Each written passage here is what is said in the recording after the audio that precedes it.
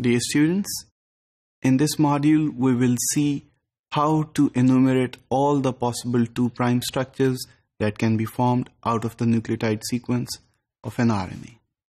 As you know, RNA is composed of 1' structure, that is the sequence, the 2' structure, the hairpin loops and bulges, and 3', that is the tertiary structure. So given a 1' structure, how do you look at all the possibilities? We need to do this because the experimental apparatuses to determine the RNA structure are extremely expensive and the process itself is extremely slow as well. However, given that we need to predict the 2' structures, the problem is not simple as well because there are too many possibilities that exist. If we were to successfully determine the 2' structure of an RNA molecule, we really need to list down all of the 2' possibilities and then select the optimal one. So the important thing now is how do we list down all such possibilities?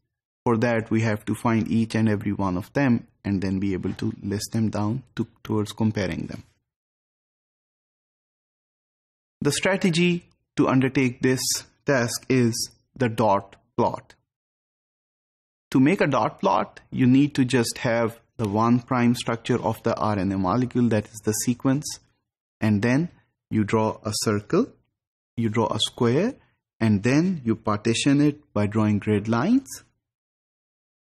You put the RNA sequence on top and the left side of your square, and then you just connect each complementary nucleotide with a dot. That's why it's called a dot plot. Okay. So to give you a demonstration, here is your square that you need to start with. And of course, you can see there are these grid lines that have been drawn for you. Next, you have to place the nucleotide sequence on top and on the left side. So here you have the nucleotide sequence on top, and the same sequence has to be put on the right side. The important thing is the orientation that is written here, 5' end till the 3' end, and similarly 5' end till the 3' end. In the next step, what you have to do is to connect the nucleotides that are complementary to each other. So you find out which nucleotide is complementary. As you can see, G is complementary to C, so you simply put a dot in the grid.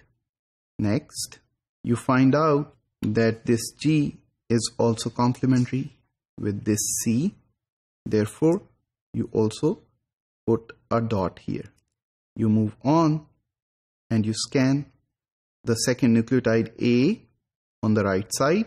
It is complementary to U as shown here, therefore you put a dot here as well. You scan again and you find out that A is also complementary to this U, and therefore you have another dot. In this way, you keep scanning each nucleotide and you try to find its complementary nucleotide in the strand. In this case, C was complementary to this G, and this G as well. So you have 3 dots in your plot. So upon completing the exercise for all nucleotides like that, you will be able to see the nucleotides that are complementary to each other and fill up the entire square. After looking at this square, one can easily know what is the length of the complementary sequence at which nucleotide in the corresponding portion of the RNA molecule. For instance, here you have 3 continuous matches between G, U, and C, and G, A, and C here.